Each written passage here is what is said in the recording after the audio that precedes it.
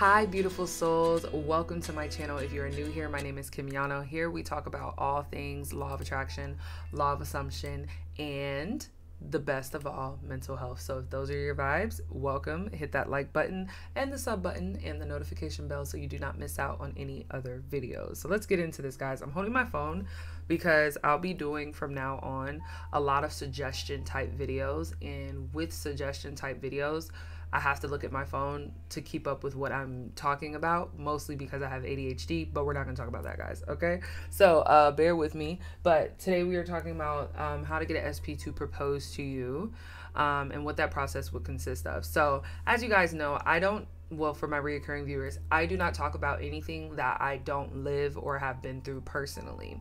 A lot of people have questions related to marriage or how to manifest a marriage or in getting engaged, things involving really committed relationships. And so that's why on my channel, it's the highest form of what's talked about. But in the case that you guys have any other things you want to manifest as well, we can talk about those as well here. So today we are going to focus in on SP proposing to you. So when it comes down to people that we are manifesting, you have to always determine what is your most prioritized thought. So if you want someone to propose to you, you want someone to ask you to be their forever partner. You want someone to be fully committed to you. And regardless of situations, some of you guys may be dealing with situations where the partner you're manifesting may have commitment issues, or you may have commitment issues, but you want to try. The point of the matter is everybody's situation may be different, but you all can get the same end result. And how you do that is by maintaining the end. The end is what you probably hear a lot in the law of attraction communities. What that means is you live in this new state. You live in this this quantum leaping world, and you stay there. And how you do that is by simply just accepting. I like to use the word accepting because a lot of even myself, a lot of mentors online, we say things like ignore the 3D, and then people are like, are you like kidding? And I've always felt that way too myself when watching content, because I'm like, how can I forget something I'm living in every single day? That makes no sense. So instead of using the term ignore, I like to say accept your new reality as your own reality. I always try to specify in my videos that time is an illusion. You don't have to believe me. You can look this up on Google. Okay. There's actually this membership company. I think it's called Gaia.com, and their YouTube ads get me every time, because every single time I see it, I'm like, oh, I want to add this. I want to watch this content because it's about law of attraction. It's about the universe. It's about manifesting. It's about your power as a human being. And I'm a nerd at heart. I love documentaries and all that. So I don't know if you guys know what I'm talking about, but I think it's called Gaia, Gaia. Check it out. I think it's Gaia.com or something like that. And they talk about the power of, the world, really. And it's a very, I feel magnetized to that, right? And so anyway, going back to what I was saying, guys, is that when you prioritize your new reality instead of your old reality, that's what makes things change. Because guys, there is no such thing as a past, and there is no such thing as a future. Everything is now. So just think about it from this point of view for a second. Take yourself out of the USA world and the Canada world or wherever you live, and I want you to think wholeheartedly about what it would feel like to not have a time system, to not say I have to be at work at 7 o'clock, or not to say in 4 days I'll have a doctor's appointment. What would it feel like to not have time? Yeah, just think about that for a second. If we had no system, no 6 a.m., 10 p.m., none of that, what would it feel like? It would feel like everything is now. Even though you may go to sleep, even though you may wake up and do other things, that for you wouldn't mean anything because it's still the same day. To you, there is no time. So this time that was created is almost like a government system. It's created, in my opinion, to really keep people on track, but at the same time, keep them on the track. You catch my drift? And so if you're trying to ignore the rat race, if you're trying to break the mold, if you're trying to jump out the box and manifest your desires, the only way you're going to do that is by completely taking away the concept of time. Now that we took away the concept of time, think about this. When you take away the concept of time and I tell you, you and your specific person are going to get married. Your specific person is proposing to you right now. I want you to think about your specific person for a second as you're watching me. I want you to think about what it would be like for your SP to get on their knees, look you directly in your eyes with the biggest smile on their face, holding the ring of your dreams in their hands out of nowhere, and you were just in complete happiness, bliss, and shock because you did not expect this. Truly didn't expect it. Yeah, you're manifesting it. Yeah, you knew it was possible. Yeah, you knew you are already in this situation, because I always tell you guys, you have what it is you want. Not you will. You have it already. So you technically in your mind are already married to this person, but you are looking at him and saying in your head or her, wow, I'm that powerful. I really did this. I really, really did this. So how did that feel? It felt great, right? Because the key to what it is that we quote unquote want is to understand that there are different dimensions, right? So there's a version of you that you're living right now, because this is the version that you've been manifesting consistently. And we only manifest what we prioritize. So if you've prioritized a reality that you don't like, you have full ample opportunity to go to the next dimension. And that's why we call it quantum leaping, because you take this reality you're living because this is what you've prioritized and manifested, and you decide, I want to change it. I want to do something different. Because a lot of people, when they think about manifesting, they're always thinking that if somebody wants to change their reality, it's because they don't like it. But in reality, it's not always about what you don't like. Sometimes you just want more, or you want a different experience. And so I'm going to give you guys an example of how this happened for me, but it happened on a weird kind of way. So I was scripting about 2 years ago. This is probably maybe even 3 years ago, because there was a year of consistency with that manifestation, but it stopped, and I'm going to tell you guys why. So what I was manifesting was friends, and basically just having people who would be a support system for me, because I am a very big homebody. I'm not one of those people you're going to catch in Target. I mean, you might, but I'm not like a social butterfly. So I'm not in a lot of events and things like that where I'm meeting new people just consistently, right? So for me, it wasn't a genuine thing that I wanted at the time, was to find a group of women, or it doesn't even have to be a big group, like 2 or 3 people who were doing things that I'm doing, like they're working from home, or they have their own businesses, or they're entrepreneurs themselves. And I wanted to be around people who inspired me, people who made me want to be better, people who made me want to travel the world and just do things and experience things together as a unit. And what happened was I manifested that quite quickly by just allowing myself to believe that I already had it, that I already had people I was around who were inspiring me. I already had friends that I can travel to and hang out and do speaking events with and stuff. So the way I got what I wanted was by simply believing I already had it. And that's the same concept when it comes to manifesting your specific person proposing to you. You need to put yourself in the exact shoes. If it takes closing your eyes, do it. For me, I'm a little weird. I tell people all the time, I daydream and I manifest with my eyes open. Why? I don't know why I'm like that, but it's actually easier for me to focus. It makes absolutely no sense, but I've been like this since I was a kid in junior high and high school. For some reason, when my brain wants to go off somewhere, I just do it with my eyes open. And so a lot of times people, you ever had somebody stare at you and you're wondering why they're staring at you, but then you realize they're not really staring at you. They're just like somewhere else in their head. That's what it looks like when I'm like daydreaming, because someone could be talking to me, and I also have ADHD, but somebody could be talking to me and my head's in a whole different place. And so I'm like, wait, what'd you say? Because in my head, I'm thinking about, oh my gosh, my specific person just proposed to me.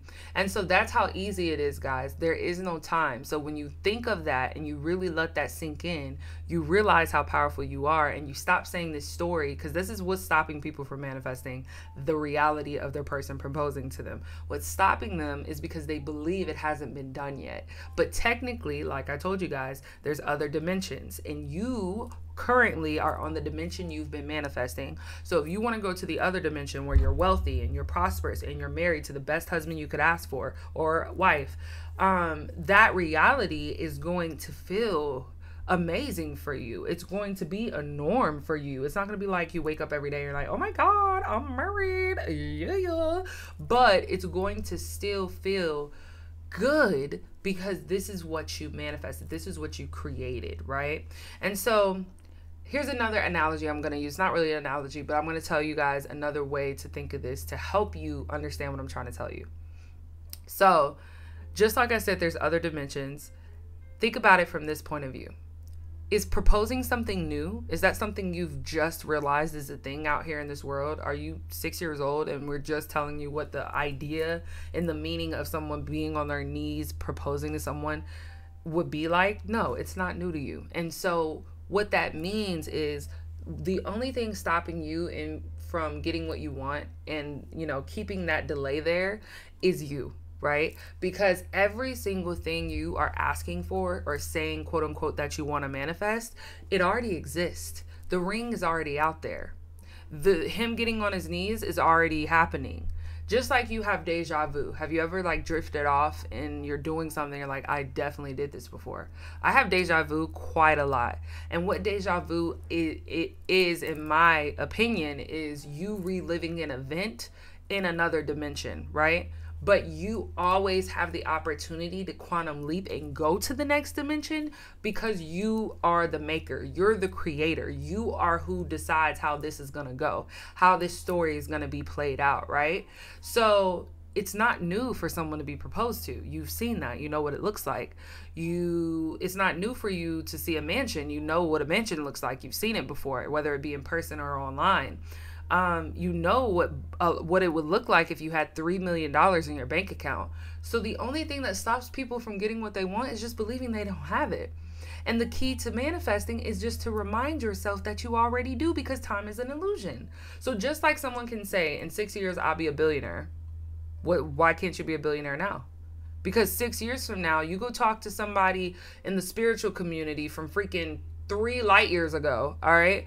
I'm talking like very, very long time, guys. We're talking 3,000 years back, okay? You try to tell them that you're going to go get a Bugatti and you're going to be a millionaire and a billionaire in the next 3 years, and like, what are you talking about? You can do that right now. What do you mean? So, guys, key is in you, all right? The key that you're looking for, it's inside of you. And so do daily practices, as Abraham Hicks has said, and Neville Goddard. Participate in fun activities throughout the day to enhance this intuitive side of you. That's why I'm called Intuitive Soul Tribe, guys, is because, or Intuitive Gamer Gal, rather. Everything is really about our intuition. How can we connect inward with our higher self? And so if you want to be able to connect with that higher self and get the reality of your SP proposing to you, all you have to do is believe that it's already happening right now. If you perform these daily exercises of really just being in the moment for less than 10 minutes, and really just daydream about what it's gonna feel like. You are standing there, you're yourself. There's no point in looking at yourself from a third person point of view, because you're not gonna see it that way. The way you're gonna see it is you're gonna see this person on their knees with a big smile on their face and their beautiful eyes that you love and their amazing hair, and they're gonna have it in their hand. And what you'll notice as I'm saying this is your heart starts beating faster. You're like, oh my gosh, like that would be amazing. Feel that as much as you can, because the more you do that, the more that you're going to realize that time really is an illusion. And you're going to wake up one day and that's really going to happen. And you're going to be like, wow, I manifested this. And you don't have to say anything out your mouth. You know how many things probably happen in your world? But if you paid more attention, you would see how many things you thought about and then eventually saw. Just like the concept, if I say, like they say, the red car theory. If I tell you to go look for a red car, what do you think you're going to do? You're going to go look for a red car. Or if I say that you're going to get $1 million if you for every car you find, right? Or something like that, every red car you find. And then you'll be like, okay, sure. So what are you going to do? You're going to focus on making sure that you count all of these cars, because the more cars you count, the more money you're going to get. That's the red car theory. Same concept. There's a lot of things going on, but if you're not paying attention, how can you believe and accept what it is you're manifesting if you're not paying attention? Okay, there's a lot of things that go by in our daily life that we don't pay attention to. Back to the red car theory, you can ask the same person and say, hey, do you think you've seen a red car this week? And they'll probably be like, I don't know, probably, yeah. Oh, well, that's the theory. If you believe that you create, then you understand that every single day a red car is passing you. So the opportunities have always been there. That's what people forget. The opportunities have always been there. It's just now you're focused on actually getting said opportunities, guys. You feel me? You catch my drift? So where your power lies, it's always going to lie in what it is you believe and what it is you currently have. And so if you feel like you don't have something, the universe is continuing to give you that same story, not because that's reality. No, it's because that is what your belief system has been. But as soon as you say, hey, I'm going to believe in the red card theory, if I say to myself that I'm being proposed to, I'm being proposed to, and I may look delusional to you and I may look crazy to you, but it doesn't matter, because it's not about what these people think. It's about what you know to be true, which is time is an illusion. You create your reality. Your SP has already proposed to you. You guys are planning wedding arrangements right now. What are you talking about? So you're gifted and you're very powerful. So just like someone can say, for every red car you see, I'll give you $1 million. It's the same concept. Give yourself these opportunities to play these games in manifesting. Say, I'm going to find a blue pin this week. Say, I'm going to see a palm tree this week. Do these activities as much as possible, and you will start to notice how powerful you are. Because there are people who pray and they do affirmations about opportunities, like, I want to manifest money opportunities every day. Very powerful money opportunities. But then as they go throughout their day, they're not paying attention and they're not realizing all the opportunities that are actually showing up to their benefit. Same thing if you said, I'm about to sign $1 million contract, same concept. If you're not paying attention, you may not see the opportunity for that to actually become true, which is what the universe delivers immediately. Just like I have videos where they say, what is your specific person thinking as you're manifesting them? Same concept. Everybody's like wondering, like, what are they thinking? What are they thinking? They're thinking exactly what it is that you are saying they're thinking. It's that simple. I tell you guys all the time, everybody in our reality is us pushed out, which means they're a mirror of you. So if you feel like I'm not enough, I'm not going to get proposed to, guess what's going to happen? You're not going to feel enough and you're not going to get proposed to, because the person that you want to propose to you is going to think to themselves that they're not ready yet. They might want a certain amount of finances before they propose to you. They may want to give you the world, and until they get there, they're going to keep, stalling. If you put doubt into anything, that is what you get back, is doubt. So your SP is going to think to themselves, wow, I don't want to let this person down, so therefore I'm not going to put myself in a situation where I will.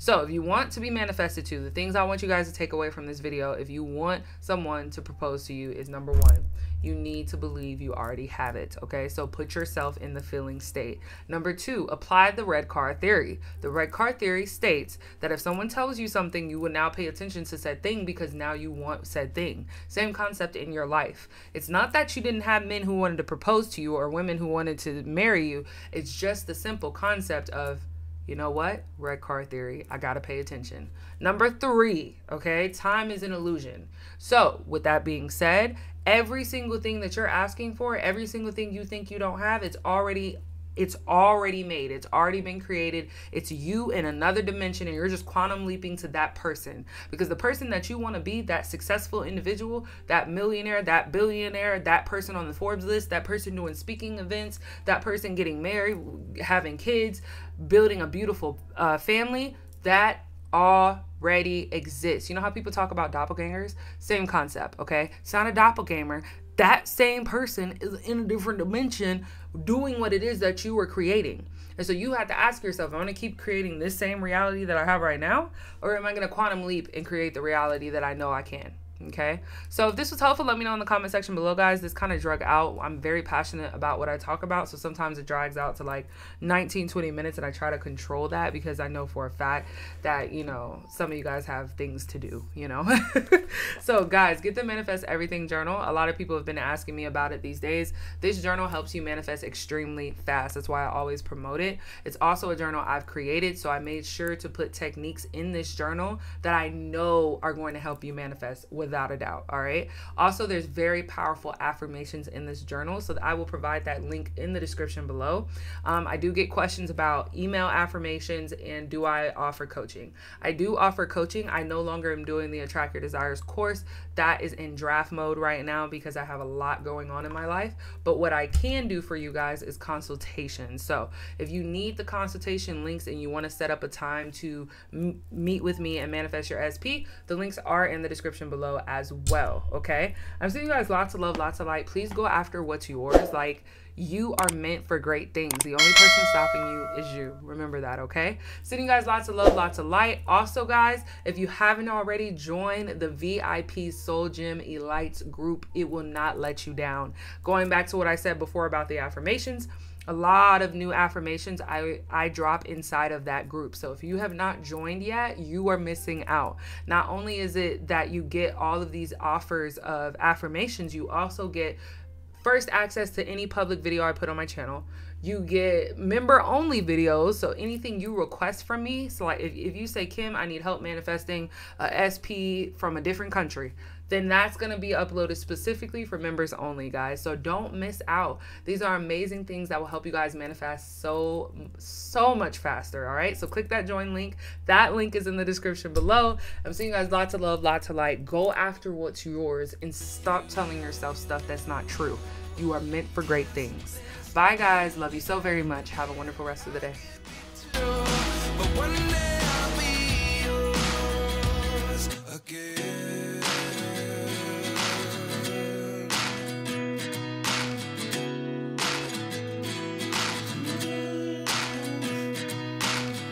Life lessons come one in a dozen. The other 11 give some.